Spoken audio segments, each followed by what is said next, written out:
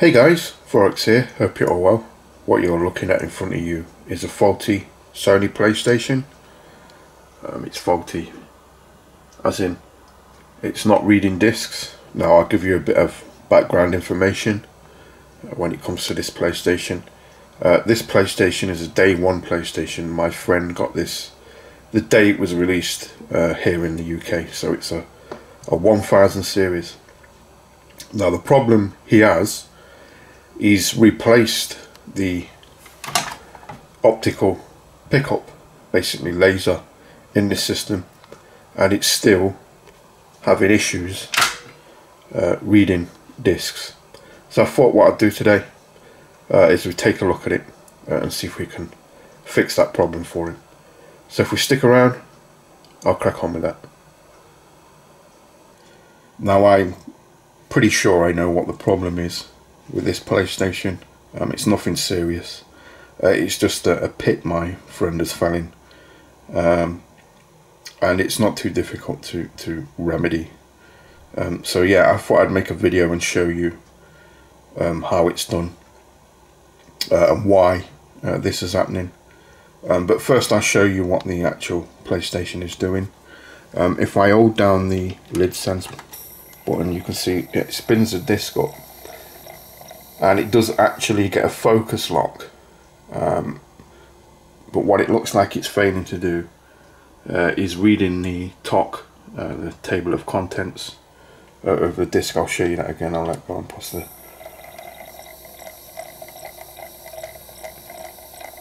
And hopefully you can hear that the optical pickup struggling as well. Now if I take the disc out, I'll show you what the focus lock is. When I press the lid sense button, you'll see the laser lens go up a couple of times, and that's basically the optical pickup trying to get a lock on the disc, and you'll see that. There you go, 1, 2. So it's actually getting a lock. Whoops. It's actually getting a lock onto the disc. It's just not reading the disc, and then it gives up, it stops it. Yeah, that's the issue that it's having. Now what I'm going to do now is I'm going to whip the lid off this thing and show you why it's having these issues. Let's get into this Sony PlayStation. As you can see, it's a 1000 series, the very first model. So yeah, what we need to do is remove 5 screws. There's one here, there's one here, there's one here, there's one here, and the final one is here. Remove those, turn the PlayStation over, and the top lid will just pop straight off. As you can see, I've got the top lid off. Now before I continue, I've got a little bit of a warning. If you're going to do this, you need to be very careful of this here. This is the power board, and you need to be especially careful for this area just here, because if you touch anything here, it's good night Vienna, and trust me when I say it's good night Vienna. So yeah, if you're going to do this, do it at your own risk.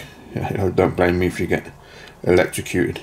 Anyway, let's get on to what this PlayStation is having issues with.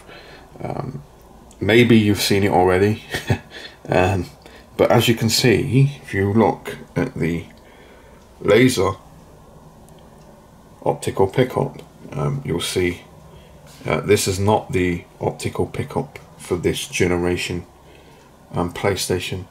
Now I've taken a look at this optical pickup. This is an E variant, which came in the 9000 series PlayStations, and obviously this is a 1000 series. They went from A to E, and then the final model was a BAM model. So they go, they have a serial number. Their serial number is KSM 440, and then it goes AAM, ABM, ACM, ADM, AEM, and the final model that's in the slims is the BAM. And this being a E variant, it was made for a later generation Sony PlayStation. Now you can actually put one in here, and sometimes it works, sometimes it doesn't. But this one works, but it needs recalibrating, and it's generally to do with the focus that needs recalibrating, because like I said, this is a little bit later than this board, and I think the reason why we see this sometimes, it doesn't happen all the time, you know, you may be one of the unlucky ones where you decide to upgrade the laser that's in these things, because the first generation, the A and the B model, were atrocious. They were absolute garbage. So what people do is when they get the chance, they can put a different later revision in there, but if you do that, you can run into this issue, and this is what my friends run into, where you need to recalibrate the focus. Because what Sony did is when they got to the C model, they actually redesigned the optical block. The first A and B models were completely made out of plastic, and they were atrocious. You get plastic rubbing on plastic and it just wears, and it doesn't matter how much you calibrate the laser to get it to read this again, it was just out of whack, and yeah, they were total garbage. Then what Sony did was they were getting into a lot of trouble. They were starting to get a lot of class action lawsuits brought against them. So they sat down and goes, okay, we need to sort this problem out. And what they did is they made the actual laser where the diode sits actually out of metal. They used nylon bushers instead of plastic runners. But yeah, less chatting and let's get on with this thing. So first thing I need to do before I do any sort of calibration is I need to clean the laser lens. There's no point in trying to calibrate a laser if it's dirty. So yeah, I'll get some IPA and a Q-tip and just give that laser lens a quick wipe. Now if we take a look at the actual portion of the board where the optical pickup as ribbon fits into the PCB, we can see there are 3 potentiometers. Now these are used to adjust the focus bias adjust, focus gain adjust, and the last one is the tracking adjust. Now what I've done is I've drawn it out better on a big screen so I can show you what those potentiometers are. Here's where the ribbon fits in. This first one here, the blue one, is focus bias adjust. This basically sets the height of the optical lens. The second one is focus gain, and the third and final one here is called push pull. It's basically tracking, so this controls the side to side movement of the optical pickup, because it can basically move in 2 planes. You've got focus, which is the up and down movement like this, and then you've got tracking, which is the side to side movement like this. And what we need to deal with is we don't have to worry about the tracking side of things. What we have to worry about is the focus. So we're going to be adjusting these 2 potentiometers to get this thing to read CDs again. So yeah, what I'll do is I'll get all set up and then we'll get calibrating this thing again. Now to recalibrate the focus on this optical pickup, the first thing I need to do is get those potentiometers to a point where it's starting to read a disc. Now what I've done, and I can show you better on the image on my monitor, if we look at the potentiometers, what you can see is like a little notch that sticks out a little bit, and it allows you to visually see where they are. Now what I've done is I've set the potentiometers, so we're at a starting point here like this. Now what I might find now is I put a disc in and it actually starts to read the disc. Now if it doesn't read the disc, what I'll do is this very top potentiometer, the focus bias adjust, what I'll do is I'll turn this just a little bit and then I'll try again and see if it reads the disc. If it doesn't, I'll turn it a little bit more until the point where it starts to read the disc, because that's what I need to get to. I need to actually start the system to read a disc before I can fully calibrate it properly using my scope. So yeah, what I'll do is I'll pop a disc in this now and see if it's actually trying to read the disc. As you can see, I've got a PlayStation game in there. Now I've gone for the game loaded. Now the reason I've gone for this is because this has audio tracks on it, and that's the way you calibrate one of these lasers. You need a disc with audio tracks on it, because you want the optical block to spin the disc at speed 1 when you're doing your calibration. When this thing spins up and goes faster, that's actually speed 2 and it's reading data, but you want it to be at speed 1 when you calibrate anything to do with the optical pickup.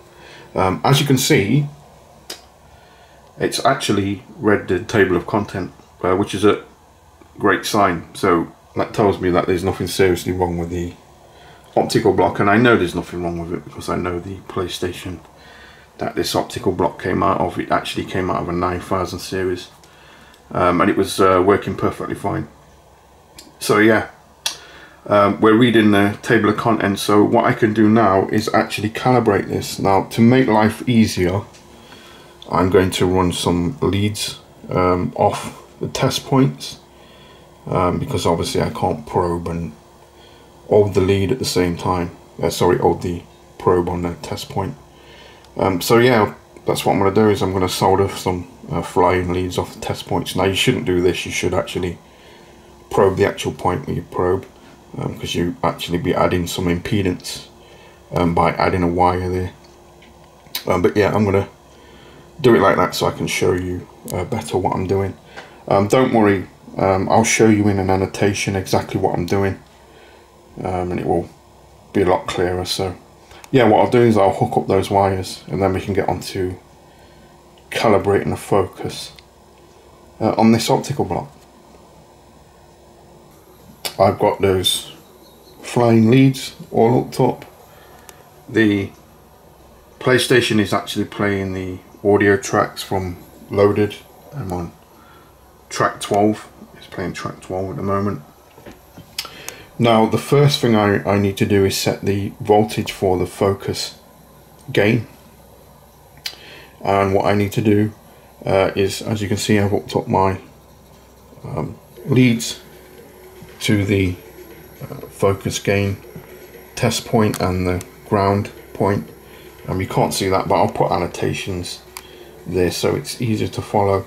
Now what I need to do is I need to adjust the focus gain potentiometer, which is the very bottom one, which is just here. I'll move the camera. Very bottom one just here. Like I said, I'll put annotations so it's easier to follow. Now what I need to do is adjust that until I get a voltage of 1.8 volts. So we're going down and I'm adjusting it, still going down.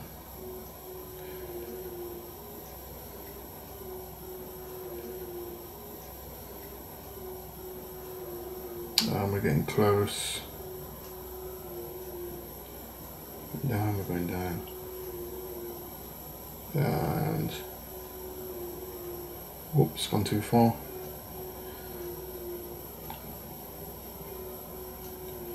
Okay, there we go. That should do 1.8 volts. That's creeping up a little bit, but now it's stabilizing. So yeah, that's the focus gain adjusted. What I need to do now is hook up my scope and we can sort out the focus bias. time to adjust the focus bias now. Bias is basically the actual focusing the laser beam onto the disc, setting the height of the actual optical lens. As you can see, I'm up to the eye pattern, test eye pattern. So what I'm basically going to do here is I'm going to hunt for the sweet spot on the potentiometer. So I'm basically going to be turning it left to right like this. What you'll see is as I turn it left, the eye pattern will get worse.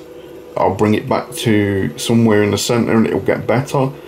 If I went the opposite way, it would get worse again. And then if I went back to the center, it would get better. So what I'm basically hunting for is the best possible signal on the eye pattern. So what I'm going to do is I'm going to put my adjustment screwdriver in there, and I'll show you on the scope. So if I turn it this way, you can see the eye pattern getting a lot worse. You can see how bad that is. Now if I go back the other way, and it's getting better. If I turn it the opposite way, you can see it getting worse again, and I may be able to hear the disc is struggling right now. So what I'm doing is I'm hunting for the best possible eye pattern I can get. That's worse. We'll go back the other way and it goes worse, so it's going to be somewhere about here. I would say there is the sweet spot. And that's it. That's the focus, bias, all dialed in.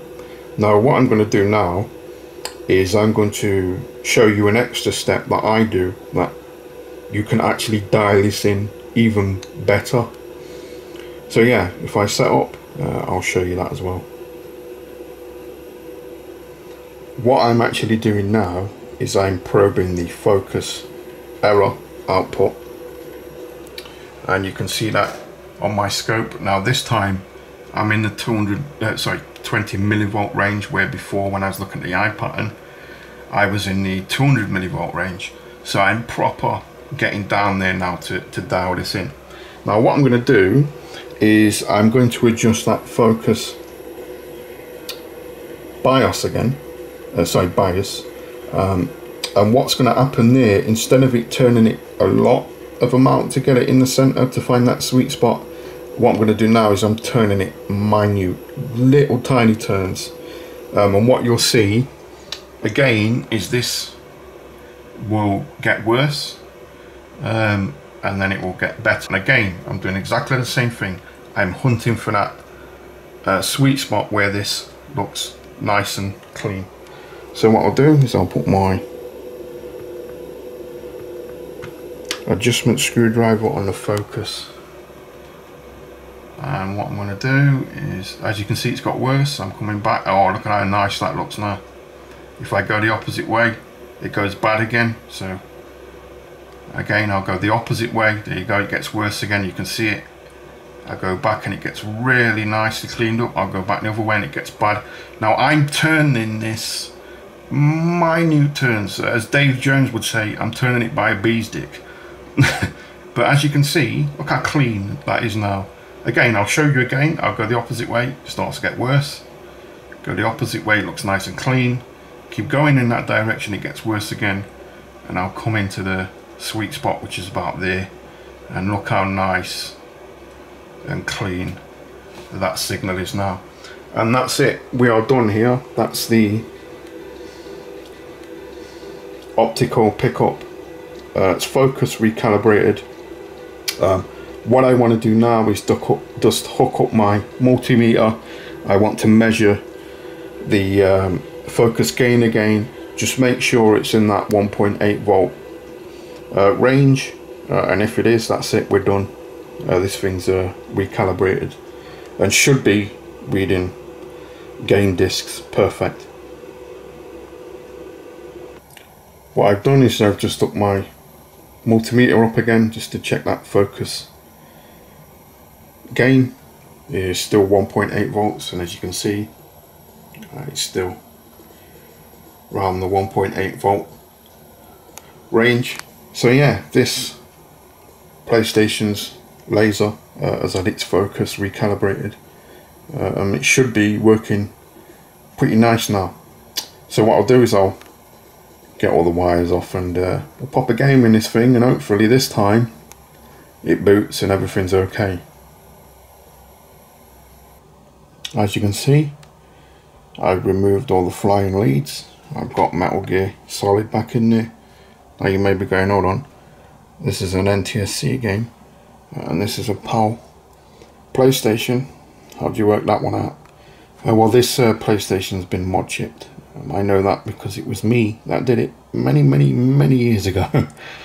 So yeah, let's power on and see what we get. And we're getting a boot, and we've got spin up,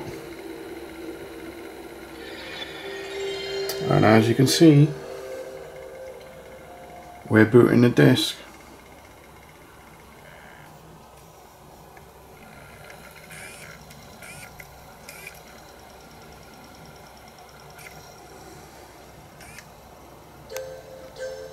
And you can tell it's NTSC because I'm getting the mismatch with the camera being at 50 Hz and the TV being at 60 Hz, so we're getting a bit of a flickering.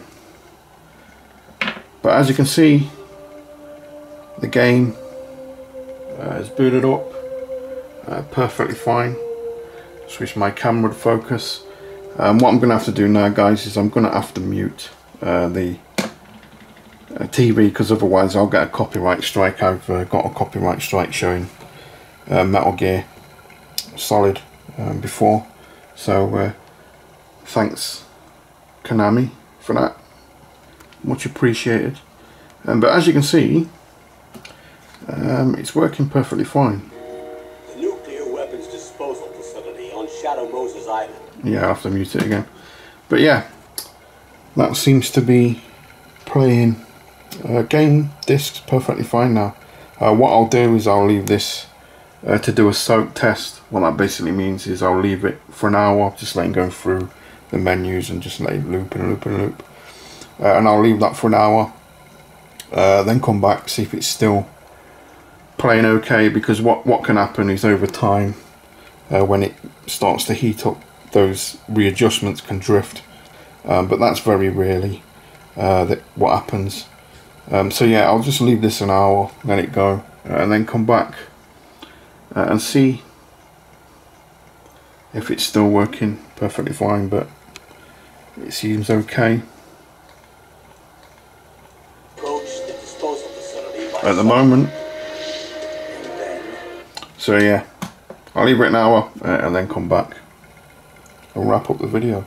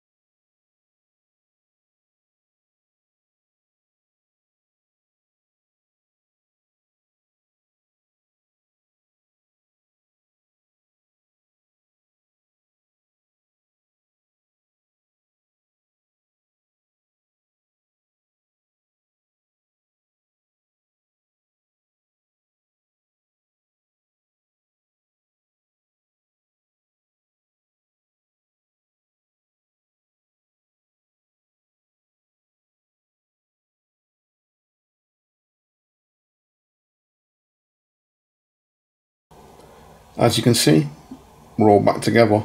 I gave it an hour's soak test and it was perfectly fine.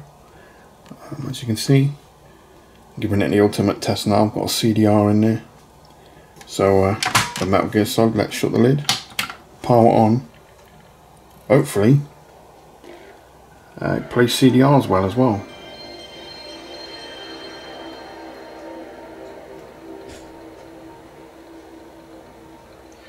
And we're getting a boot, baby.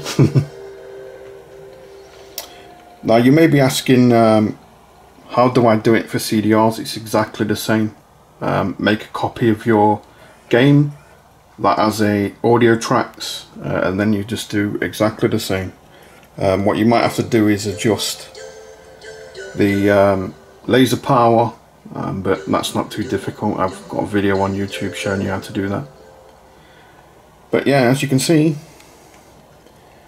it's also reading CDRs perfectly fine.